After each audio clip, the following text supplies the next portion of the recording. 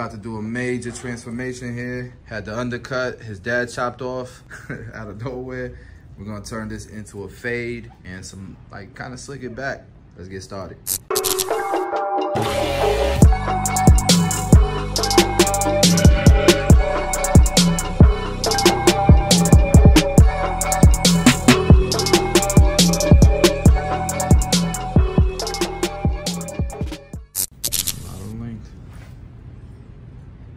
Here we go. Damn it, Tito. YouTube, what's going on? We are back and we got a project. This is a project right here. Look at all this hair. His hair is literally a barber's worst nightmare. Now it's gonna be fun, it's gonna be a challenge, but it's a lot of work. His hair is super thick, it's super coarse. It's just a lot of work. So what I'm doing right now is I'm just quickly bolt cutting on top and showing you guys all the hair on the floor that was all, like, literally that's a full set of hair that was already on the floor. But we're gonna go ahead and start sectioning it and start cutting, mostly to look at how the hair is gonna lay at the parietal ridge. And so I start with my shears because my first time cutting his hair, and I just want to kind of see how the hair bounces back from being cut at certain lengths. And what ends up happening is I look at his hair and I'm like, and I look at it from like a front profile view, and I'm like, man, it's creating too much of a wedge shape. I need to get it flatter, and I end up opting to clipper over comb. You'll see what I'm talking about.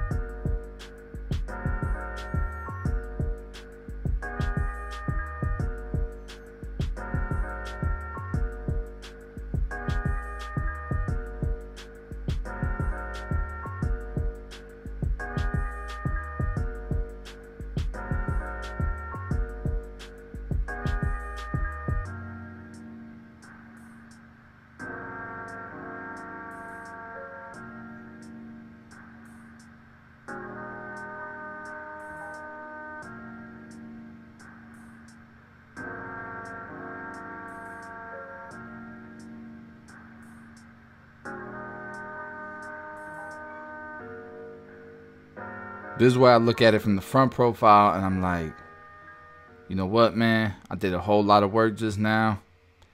We're going to throw it out the window. Go clip over comb. Just going to have to do it. And that's okay, man. Especially if it's the first time you cut somebody's hair. Damn it, Tito. Like, it's better to be safer than sorry, right? So, like, next time I cut his hair, I just know I've put his formula together. I got his prescription, and next time he comes, I'll put it in my notes, in my booking app. Bro, just go straight to clipper over comb. Don't even play with the shear work in the beginning. Build shape with clipper over comb. And I'll be honest with you, I should have known better with his texture of hair, but it is what it is. And so I'm using my Wall Seniors with the Filthy Blends mod, which allows me to put a Andis blade on it. If you hit up Filthy Blends on Instagram, I mean, you'll be able to see the products that he carries, the modifications, and I love it. Honestly, this is my go-to clipper for bolt cutting, which is kind of weird because usually modified clippers end up being a little bit weaker because you're not using the blade that's designed for that clipper. But damn, this clipper just mows through hair, so I love using it for bolt.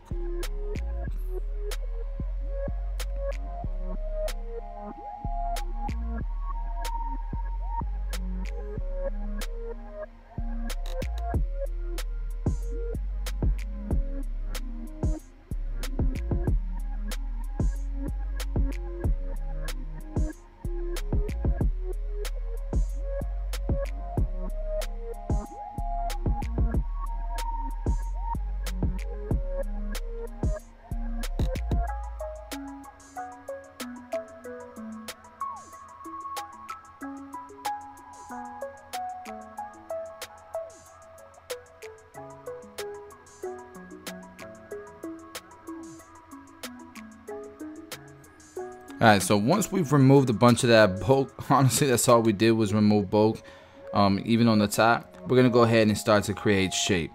And so I'm creating my profile parting through the middle on the top, and I'm gonna create the desired length that I want, and we're gonna keep everything squared. So this little section right here is going to be my guide for the entire top. And shout out to my cousin for the beat. Link in the description if you want to check out some of his stuff. Hey, and shout out to all the YouTubers, man, that have been showing Tito love. He puts in a lot of work, man. And, you know, everybody using his beats and stuff, man, it helps him and it helps him continue to grow, man. So I really appreciate everybody who's showing him support, all the barbers in the community, because he does put in work and he supports the industry. So shout out to them. And so you can see I'm grabbing the profile parting that we did in the middle, and I'm using that to determine my length, and then we'll bring it all over to the sides and connect it to the work we did on the sides. And so you do this is on the right side of his head, and we'll do the same exact thing on the left side of his head to complete cutting the top. And this is all before we customize the cut. So I'm definitely gonna thin out his hair because it's so thick, but you know, you want to focus on creating the shape before you do that.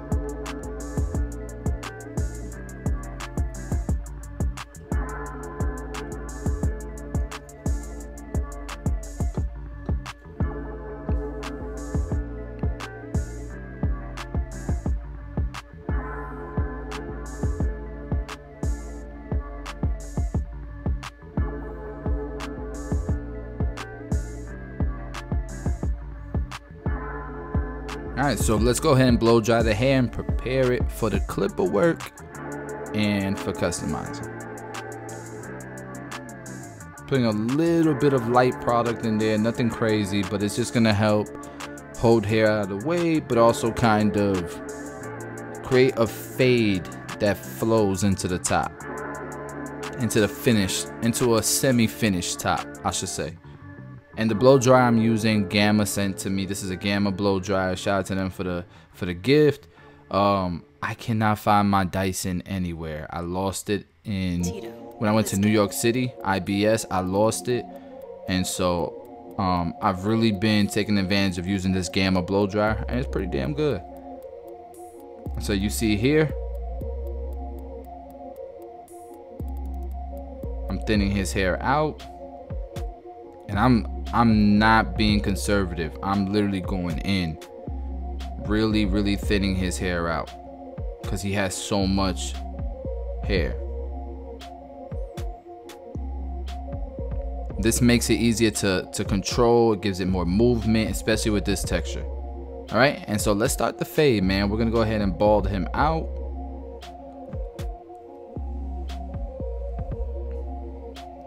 And his brother who's here in the room, he asked me to keep it pretty low, and so we're gonna keep it low. And it just makes sense. If we bring the fade up too much, we're gonna have to bring it a little bit tighter on the sides, and it's gonna be harder to control around the parietal area. So this low fade, I think, will complement the haircut well, but it's gonna be the hardest possible fade we can do on this person, because you can see already in this fade the imbalance in shades, right? Like, so we're gonna use the blade open, and above the ear you can see how much lighter it is than the rest of the haircut. And so we're definitely gonna have to pay attention to shading, to color, as we do this fade. And so once I've done my blade open, I'm gonna go ahead and start blending out that bottom line. I'm gonna go close with my clipper and open it as needed.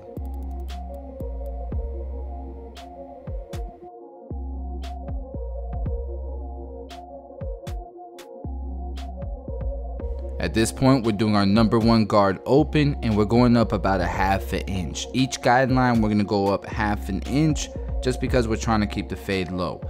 Right below that one open, we'll start taking out that line with the half guard. It's all the way open, and as you can see, we're going to close it as needed.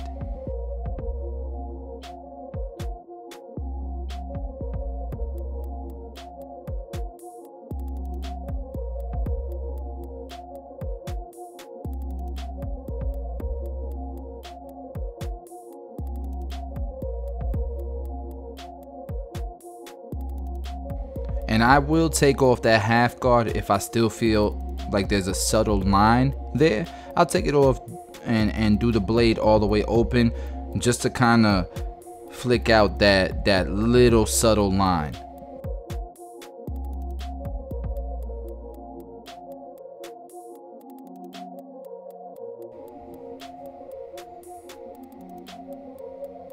Alright, so above the one guard open, I'm using my 1.5 guard all the way open.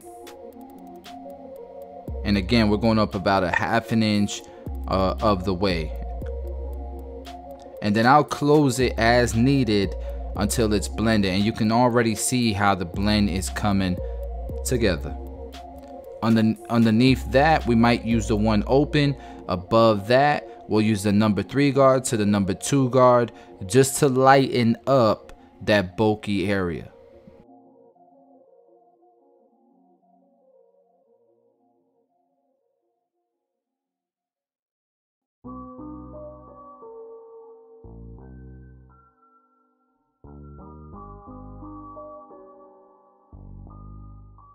Tito, let's get it.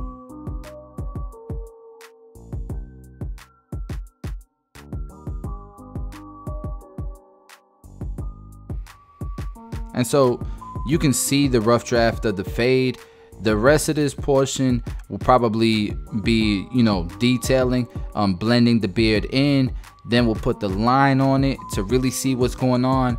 And we'll repeat the same steps on the other side.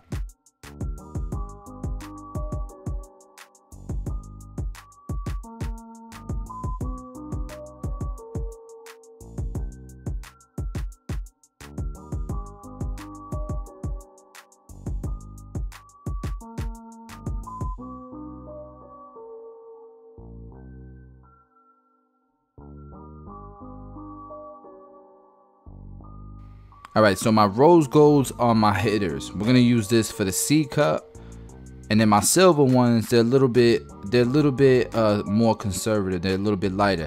But look at how the blend, goes with this lineup. It really just brings that whole cut together, heavy. And we haven't even really spent time detailing the blend yet, but it's already to me, it's looking like it has a lot of potential. All right, and so we're gonna go ahead and bald them out with the shaver, because this is just gonna help with longevity on the fade and also give that crazy gradient look. We'll use our blending shears to kind of soften up and lighten up these darker areas above the fade work that we did into the top. I don't use thinning shears on the very top of the head where we did all that shear work, but I will on the blend portion going from fade to the top, right? And so here on this side, we're just gonna repeat the same steps. I'm gonna shut up and let you guys follow along. Remember that color guide on the bottom left corner, that's there to keep you guys on track. So follow it. Follow that with the lever and you should be in good shape.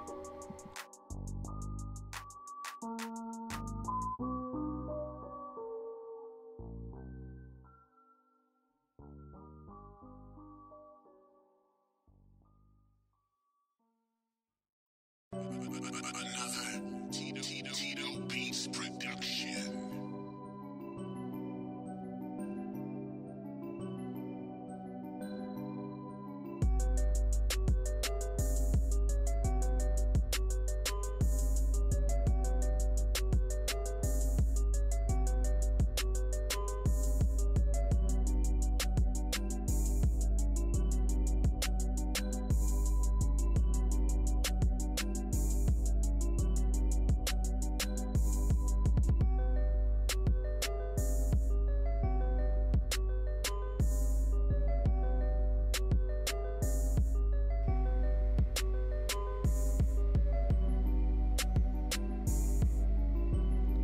This haircut is definitely difficulty level 10 out of 10 in my opinion. And there's always gonna be that guy's like, no, that's an easy cut. But then yeah, never mind. I'm not gonna do that. You guys get what I'm saying.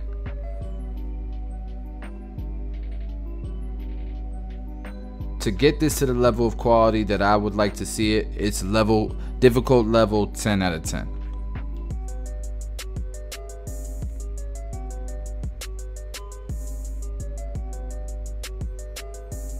And guys, thank you so much. We're so close to 300K, man. I really appreciate everybody's support. Smash that subscribe button.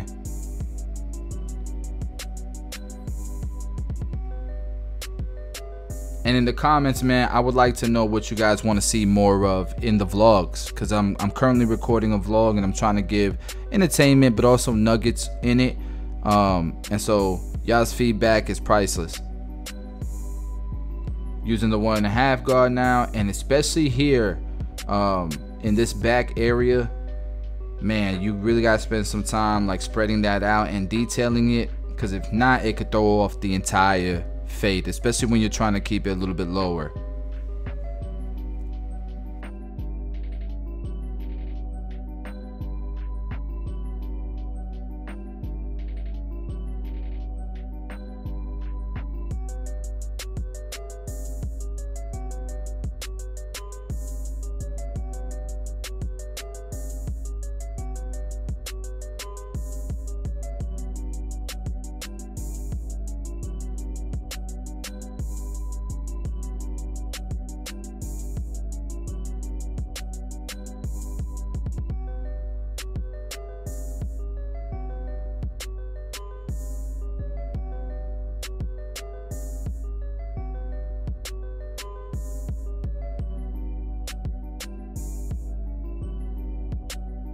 So you can see that indent. I'm really spending my time trying to get in there, lighten it up, but I'm trying to do it cautiously so I don't mess it up. All right, and so we're gonna blend the beard here, and then you can see from this angle the blend is looking pretty blurry. We're gonna put the C cup on them, and that's just gonna bring it to the next level.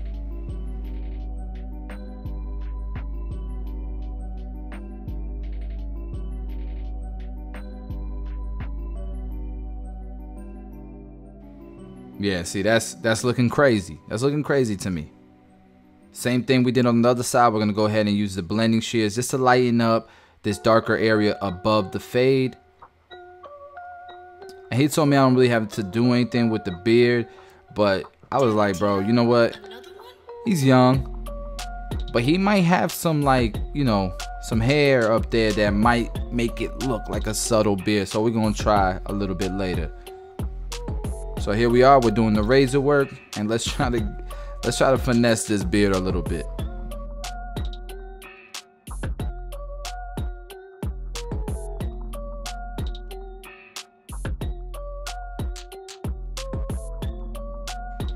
All right, and so now that we've lined it up, I can see it's a little bit dark where that blend was to the beard, so we cleaned it up a little bit.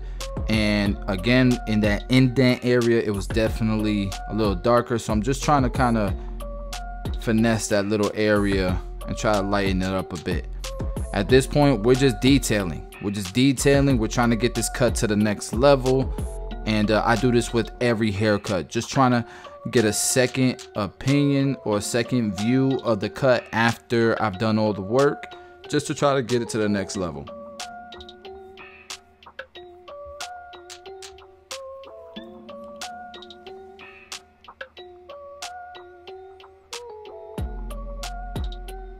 All right, and now I'm using 245 indestructible clay. We don't have any in stock, I'm sorry guys, but it gives this hair texture a lot of texture, a lot of hold, a lot of volume. And I'm using my comb to go ahead and style it, but I like the way the shape, I like the way the hair is flowing to the blend. We'll put some hairspray just to give it a little extra hold. And guys, look at the before, look at the before, look at the after. man, if you're new to the channel, please do subscribe. We're pretty much putting out daily content at this point. It's getting crazy. The likes are appreciated. And if you like the cut, please do comment below. It helps the algorithm, guys. And I'll see you guys on the next video. Love y'all. Appreciate y'all. So my man had a lot of hair. Holy smokes. That's a lot of hair.